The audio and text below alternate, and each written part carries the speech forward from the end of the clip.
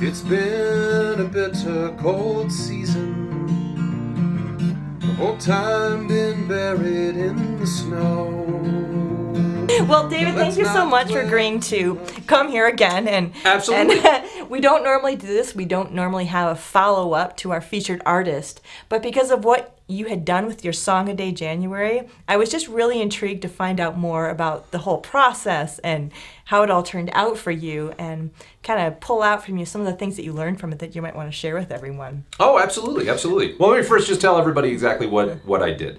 For the last 2 years, I've basically committed to writing a song a day, every day for the month of January. Write a song from scratch every day, 31 songs, 31 days, and then post it online at the end of the day. You know, songwriting is what I really, really care about. And but I was finding that the business aspect of it, you know, whether it's booking shows or rehearsals or coordinating, you know, PR or whatever, that I don't know that it necessarily takes up so much time that I couldn't songwrite, but it takes up enough emotional real estate that I was finding myself maybe writing 6 songs a year, and that just didn't seem like enough. Yeah. Yeah. So you also collaborated with several folks throughout the month. Tell me a little bit about that collaboration process.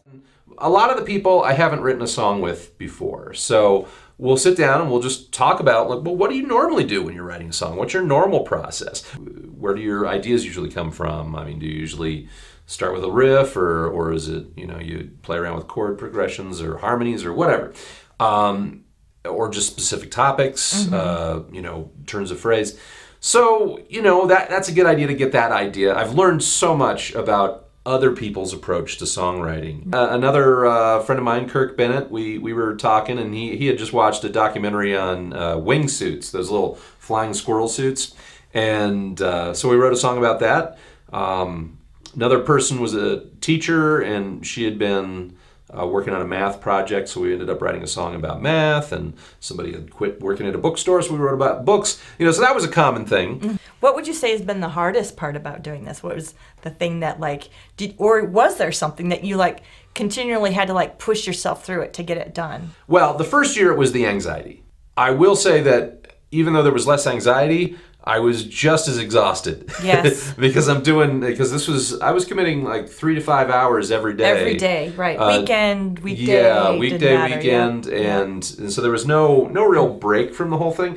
It sounds like, from what you said, that, you know, some of the songs that you really sort of weren't feeling it at the time, you know, you were just kind of tired, and, you know, that they actually came out, you know, better than you thought they would? Absolutely, yeah. That was definitely, yeah, one of the big lessons that I've found through the whole process, and this is true for solo songwriting or co-writes, was that how I felt during the writing process did not equate to how good the song was. One of the great things about posting every day is you get feedback from people immediately, and there are... I would often find that the ones that I hated writing the most were the ones that people liked the best, or at least better than a lot of the songs.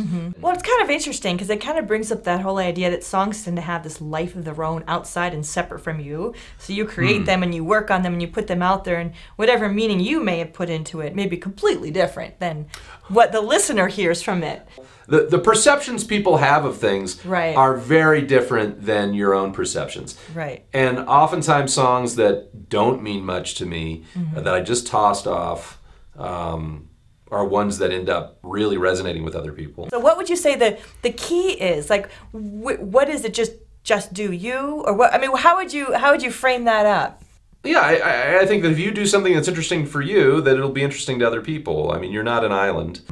So it's good to set a limit, maybe. That was something that was good about the Song a Day process, is just having a established deadline every day, and knowing that the goal was to have a complete song, Right. structurally at least, a complete song Yeah. by the end. So you have all this material now from last year and then this year. So what are you going to do with all of it? Are you planning on evolving some of them further? Or are they just going to sit on a shelf? Or what are you going to do with it all? Most of the songs from last year did get incorporated into a show at one time or another during the year. Most of the co-writes got in during what I called my co-writer showcase, and I just got everybody that I wrote a song with together for one show, and it was complete chaos, absolute chaos. There was people bobbing in and out of the lineup. You know, some people were on longer than others because they were doing support, but you know, everybody had one or two songs maybe they had written with me, and but it was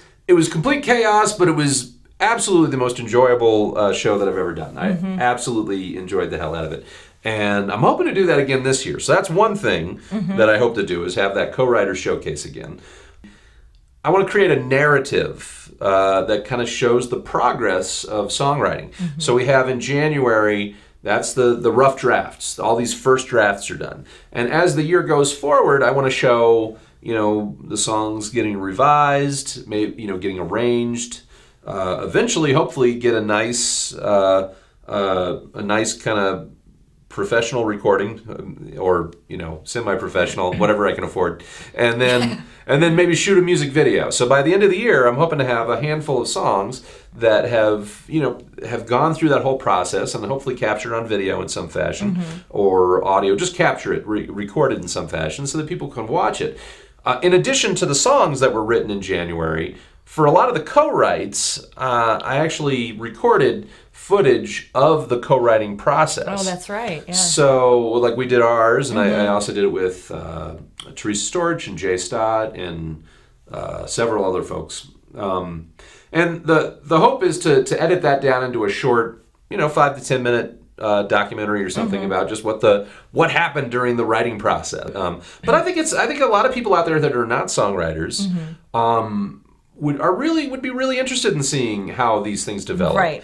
And at the same time, I think a lot of people who are songwriters are probably interested to see how other people work. Right. The things that people care about are so different from artist to artist. Right. Melody may be a big deal for one person, and the other person's just like, whatever.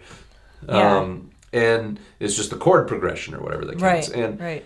And it's just fascinating to learn and see what other folks are doing. So what advice would you have for people who want to do this, or maybe more of this? Like, what have you learned that you could really, suggest to folks? So recognize that the way that you feel while you're writing it is not the same as the quality of the song.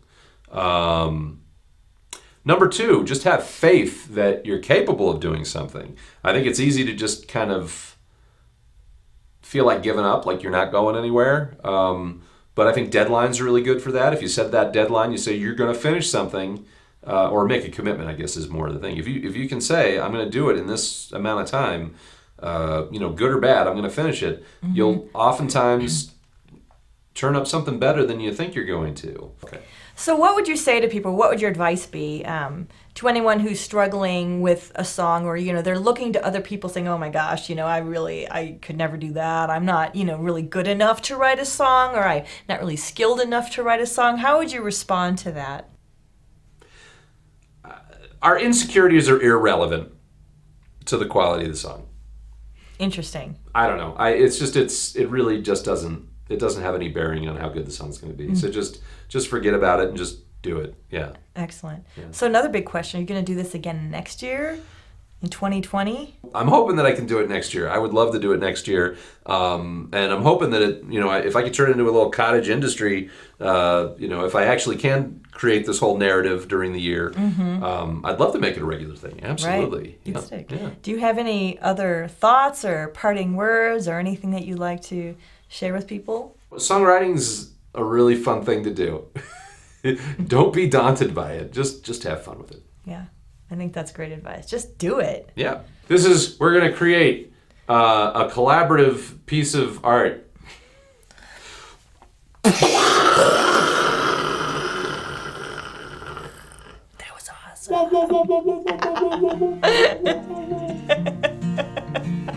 everybody. This was Bye. fun. Thanks, Trish. Yeah, you're welcome. It's been a bitter cold season. The whole time.